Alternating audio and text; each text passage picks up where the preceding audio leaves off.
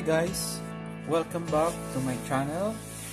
And today's video, gusto kong i-share sa inyo ang isa sa mga common problem kung bakit nag-overheat ang laptop.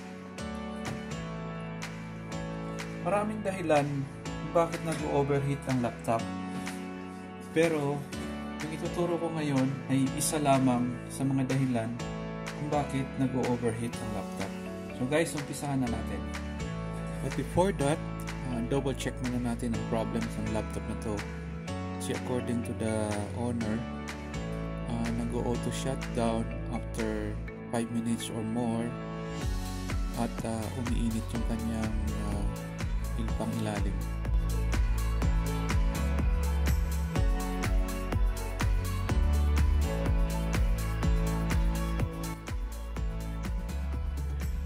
Operate lang natin guys hanggang sa lumabas yung kanyang problem.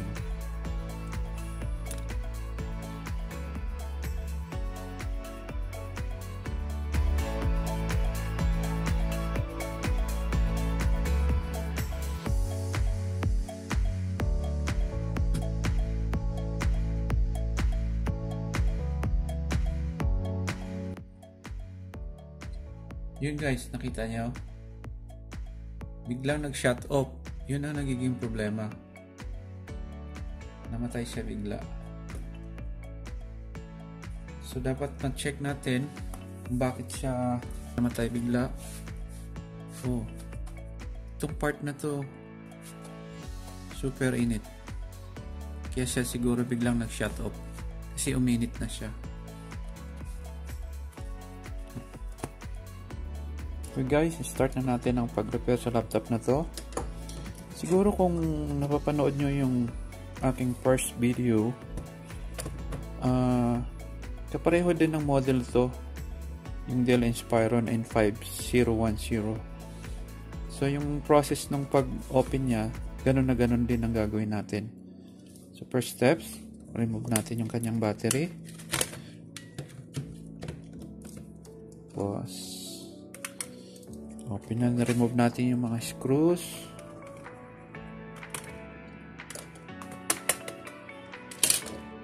So yun ang mga screws niya na dapat nating i-remove. Yan. Marami yan.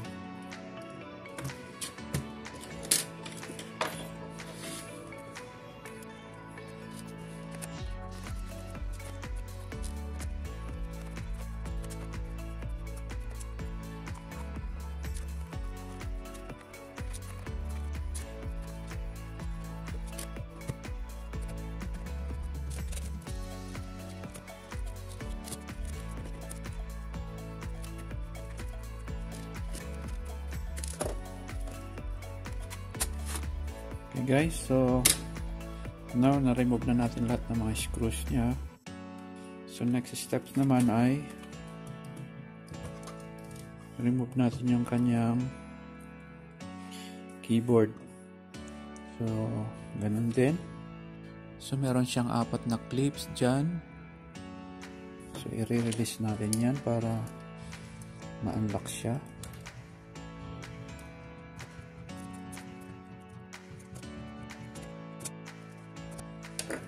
Okay.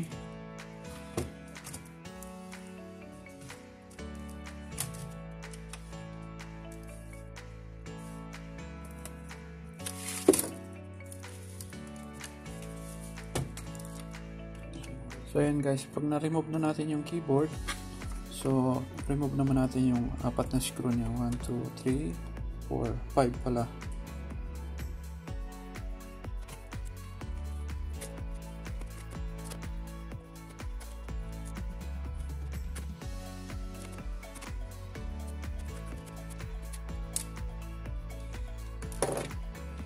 Guys, so remove natin yung kanyang mga cables. Ayan, ayan mga cables niya.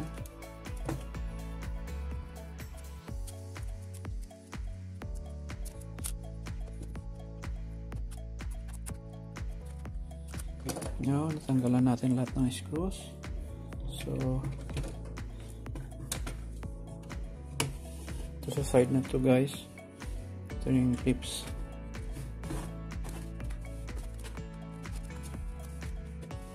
Yan. Okay. Ganun na guys. So, dito tayo magpo-focus ngayon. Ito yung ating cooler fan. Ito yung kailangan natin malinis kasi look mo, napakadumi na guys. Oh. Kahit makikita mo. Puro alikabok na siya. Oh. So, itong part na to. Ito yung kailangan ng maintenance kasi yung kanyang cooling support hindi na makakalabas yung yung hangin.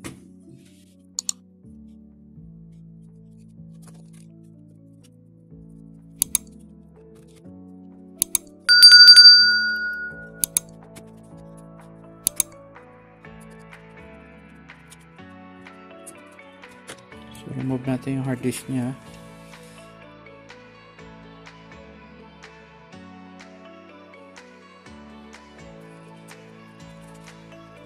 Tapos natin remove yung kanyang mga cables, yung mga screws naman para makuha natin yung board. Kasi kailangan nating linisin. Kasi napakadumi guys. Kailangan natin i-maintenance.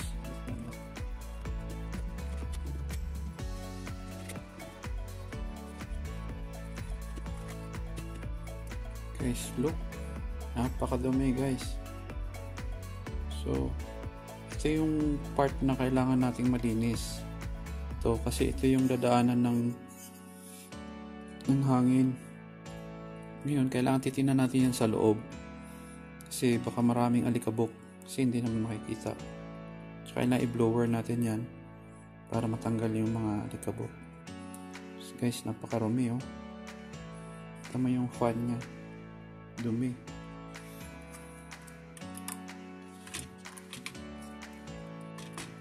Okay guys, so now kailangan mabuksan natin to. So ito yung mga screws nya para mabuksan natin.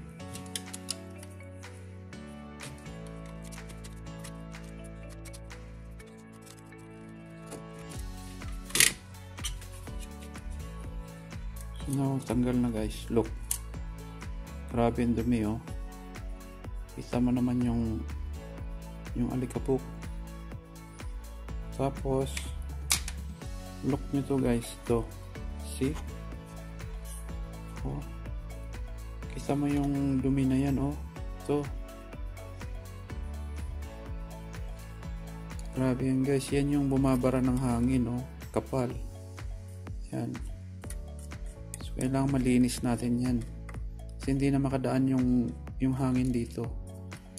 Kaya siya nag-overheat dahil naiipon na yung init niya. See? Ganun kakapal. Oh. Grabe ang dumi guys.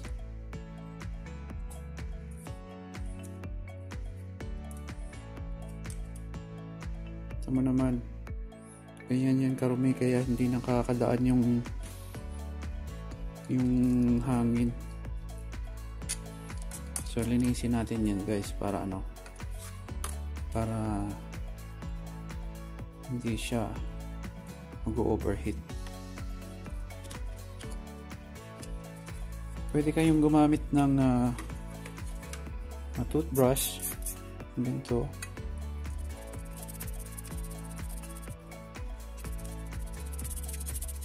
or kung may blower kayo pwede nyo kang gumamit ng air blower para mas malinis talaga.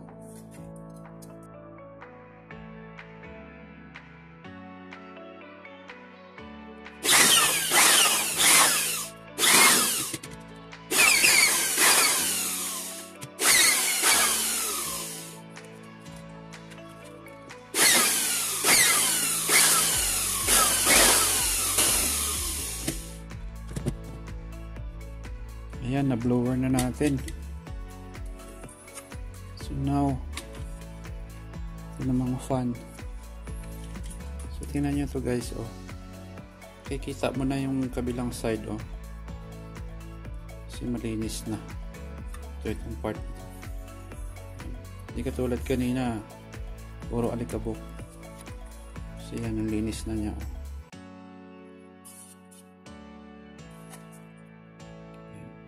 Kita mo na yung kabilang side. So ito namang fan, kailangan malinis din natin.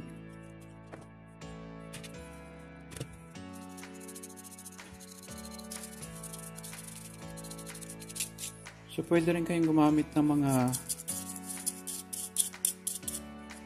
pressurized cleaner. Ito manually lang paglilinis nito, mano-mano.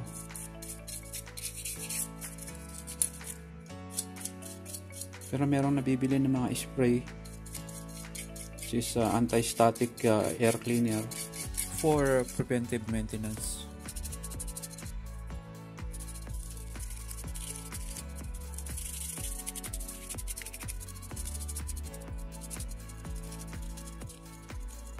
Pero guys, sa paglinis nyo, huwag nyo siyang basain ng tubig kasi may coil sa loob yung fan, masisira yan pag nababasa ng tubig.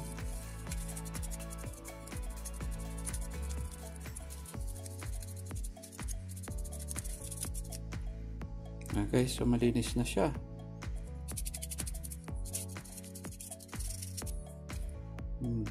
Okay, nagmumukha na siyang bago.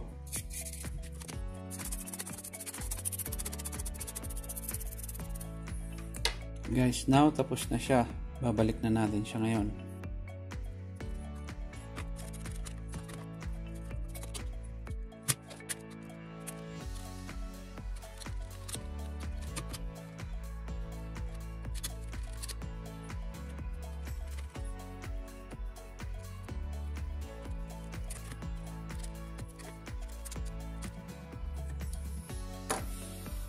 Okay guys, now tapos na siyang maibalik. So lalagay na ulit natin siya sa kanyang casing.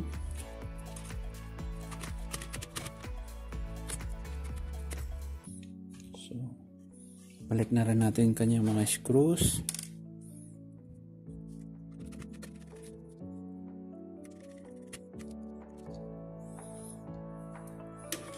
So balik na natin yung kanyang mga cables.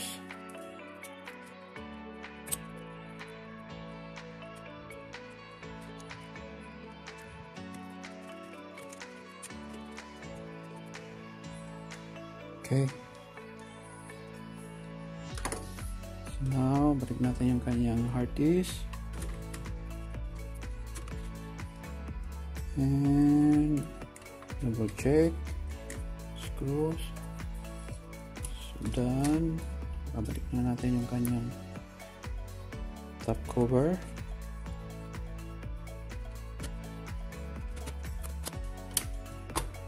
Yung kanyang mga cables.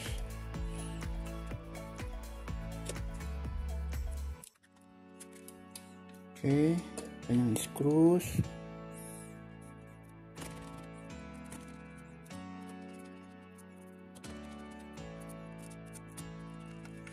Okay, so now keyboard naman niya, ibabalik natin.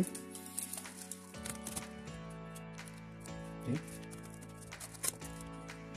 Success. Tapos babalik na natin yung kanyang mga screws sa likod.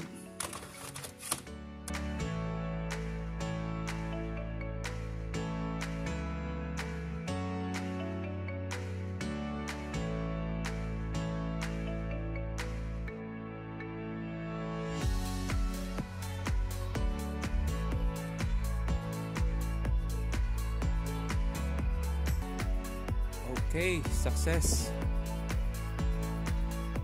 Sana nagustuhan nyo ang video na to at nakatulong kung may mga gantong problema kayo sa nag-overheat na laptop.